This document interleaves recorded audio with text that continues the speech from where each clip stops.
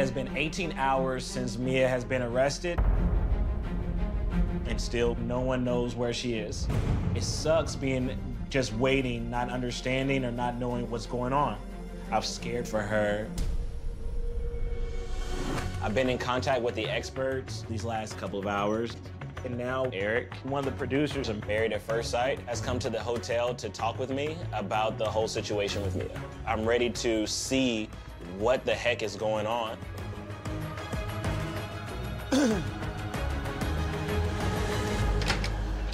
Hey. What's going on? How are you feeling? I'm all right, man. I know it's been kind of an insane day and a half, not even a day.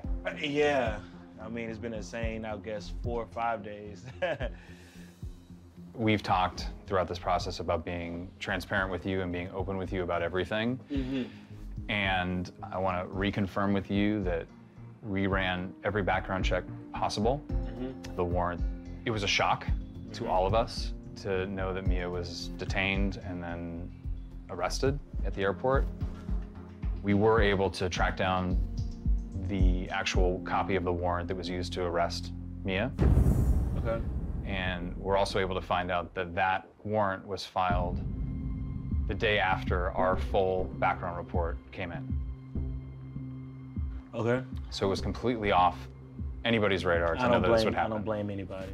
I think what's important about what's in here is that there are two sides to every story. Right? We don't know Mia's story yet about what's in here.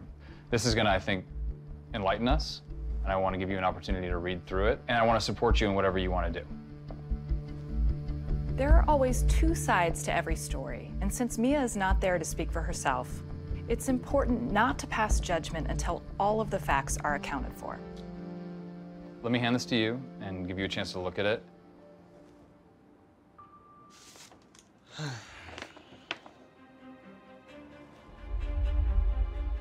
On the warrant that was issued for Mia's arrest, there are 3 counts of stalking and 1 with credit card fraud. I'm feeling a sense of disbelief as I am reading this police report, actually seeing the actual word stalking. It's like I just wasn't believing this entire thing. Like it had to be a mix-up, and now I'm reading and seeing Mia's actual name and stalking. It's a bit overwhelming. Wow. Not the information we were expecting to get at all. I don't know what to do. I just want to see my wife.